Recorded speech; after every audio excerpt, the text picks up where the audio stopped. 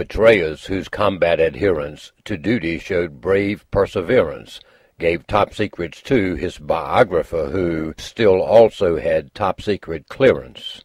Although she had top secret clearance, the law required also adherence to specialized rules like need-to-know rules, which arguably crippled her clearance. However, Obama's AG insisted Petraeus should be convicted of crime for classified lines he let his biographer see. An honorable sailor named Christian, at sea on a submarine mission, took 6 iPhone pictures in submarine strictures, but not for release or transmission. Because the device used by Christian for pics on his submarine mission was not authorized, approved, or prescribed, he suffered court-martial conviction. Despite proof that Hillary knew the email device she did choose for things classified was not authorized, to charge her, Lynch Comey refused.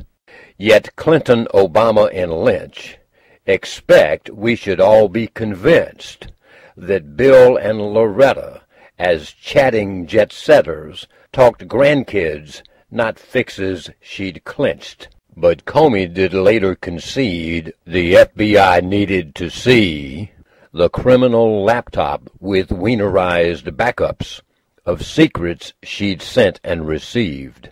But then Comey quickly retreated to no prosecution repeated Hillary's backups on criminal laptops and said nothing further is needed.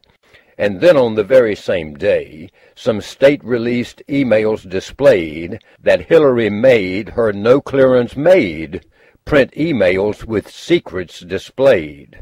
Despite Lynch and Comey entreatments, the facts not disputed completely, beyond doubt established, the Lynch-Comey axis gave Hillary above-the-law treatment.